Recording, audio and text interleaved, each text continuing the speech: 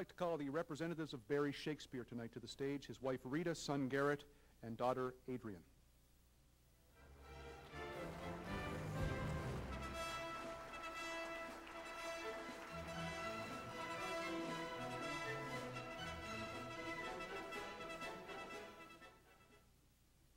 Just a few quotations to start. A champion but always gracious, a leader by example, a tough competitor but extremely fair, a friend you could count on, a gentle man. Those were words used to describe Barry Shakespeare, a tennis player, a basketball player, businessman, and true friend to so many whose hearts were broken when he was taken by cancer earlier this year at the too young age of 55. Pierre Lamarche, by the way, a tennis competitor of Barry's, used those words to describe the Halifax-born Canadian junior champion. A modest champion, he did not boast of his accomplishments, and here they are: 5-time Nova Scotia junior tennis champion, 8 times Nova Scotia Open tennis champion, a member of Canada's Junior Davis Cup team in 1963, a Canada Summer Games medalist in 1969, held in his hometown before the home crowd, and a championship his coach, teacher, and mentor Bob Douglas holds dear, the Canadian Juvenile Basketball title won in 1964 with Queen Elizabeth High School. And Bob Douglas sat down to talk about one of his all-time favorite student athletes. He was a great natural athlete. He did everything he did, he made it look simple. He never looked like he exerted himself. And he was taller, and people, you know, when you see kids in grade 10, 11, they're at some period in that time, they're gangly and uncoordinated. Barry Shakespeare was always very graceful. So a great basketball player, but it is primarily for tennis that Barry Shakespeare is being inducted tonight. From 1959 to 1965, Barry won 3 Canadian junior singles titles, 1 National Open doubles championship, was a national finalist on 2 occasions, and won 2 singles titles at the Ontario Junior Championships. Between 1962 and 1965, Barry qualified for 4 consecutive Canadian international teams and competed in Florida against players and teams from around the world in events considered to be the World Junior Championships. Playing partner and foe for many years, Bob Peers recalls his friend. Well, Barry was always 2 or 3 years ahead of his age classification in junior tennis. The 2 of us won the National Open doubles when Barry was only 15 years old, and that was under 18. So he was playing 3 years above his age group and winning, you know, a National Open doubles title. And that's the way Barry was all the way through junior tennis. Like, there was never a question as to whether or not Barry was going to win his own age category. It was just a question of, well, maybe he'll win the category above that. So that's how good Barry was. He had been ranked first or second in his age division, under 16 and under 18.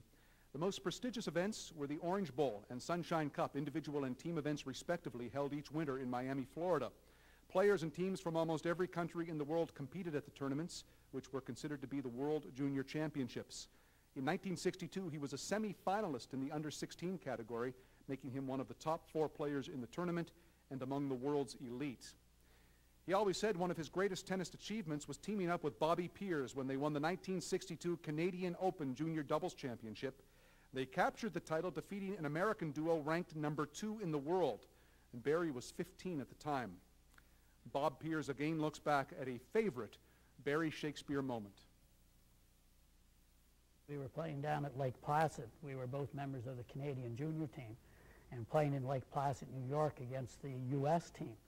And the team we were playing against were the under 16 Orange Bowl champs, and very good team.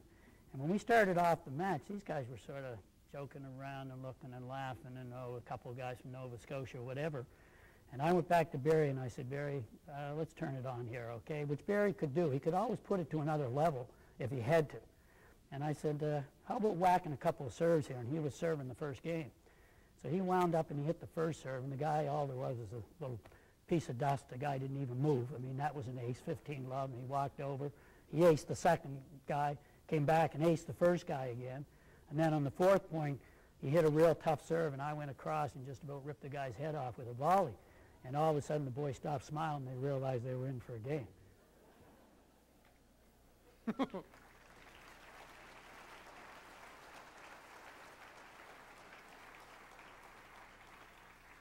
After high school, Barry was selected to play for the national tennis team based at the University of British Columbia, representing Canada in many international competitions. He returned to Nova Scotia to attend Dalhousie University and won 2 Nova Scotia singles titles and a pair of doubles championships with partner Bobby Peers.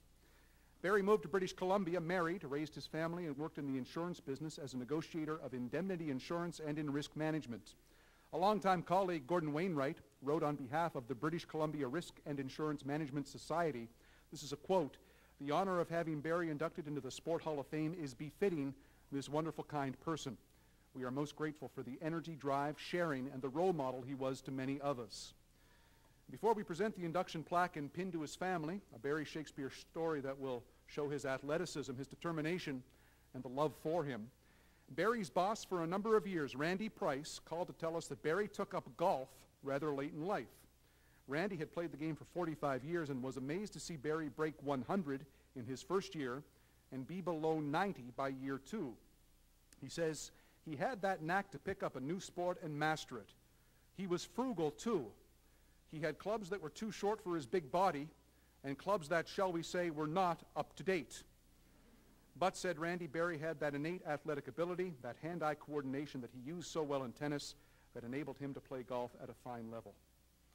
A star on the tennis court and in the boardroom, a could-have-been golfer, a champion in sports and in life, Barry Shakespeare, now a member of the Nova Scotia Sport Hall of Fame.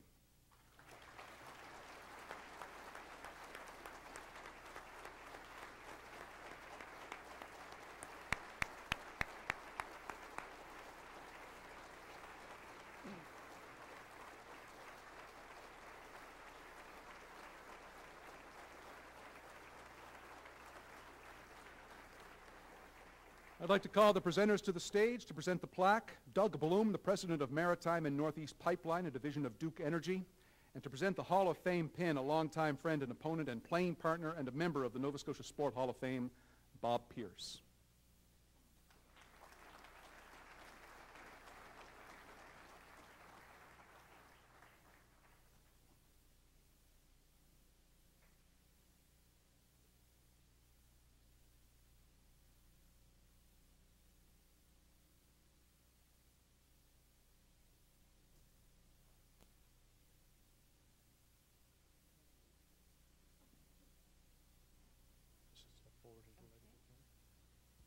Rita, Garrett, and Adrian, welcome and congratulations. Can you tell me what this means to the family tonight? Oh, we're very proud. Garrett, you are a heck of a young athlete yourself. Can you tell me how proud you are of your dad this evening? It's great to see all the stuff that he did. He never really talked about it, but then when I read about all the stuff he did, I was amazed. I always knew he was good, but I didn't know he was that good.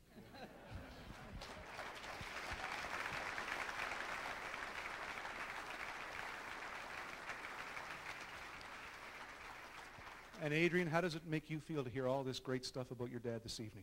Well, he didn't talk about it much, like Garrett said, because he didn't boast or anything, but he was really nice about it, and when he won an award, he was happy, but he wasn't about to rub it in or anything, so I'm really proud.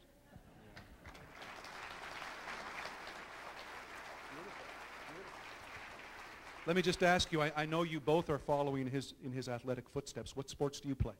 I play soccer, and sometimes in the summer we like to go out and play tennis too. Okay. And what about you, Garrett? Water polo, basketball, baseball, hockey, tennis.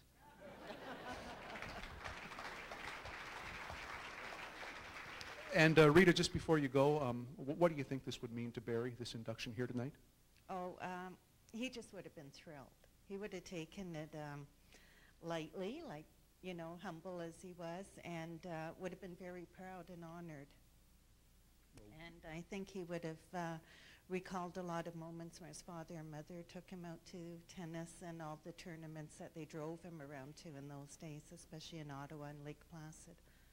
Yeah, tennis was huge in that family, wasn't it? Yeah, it was very huge. Absolutely. How wonderful is it to have these three here tonight, ladies and gentlemen. Congratulations to all of you, and thank you so much.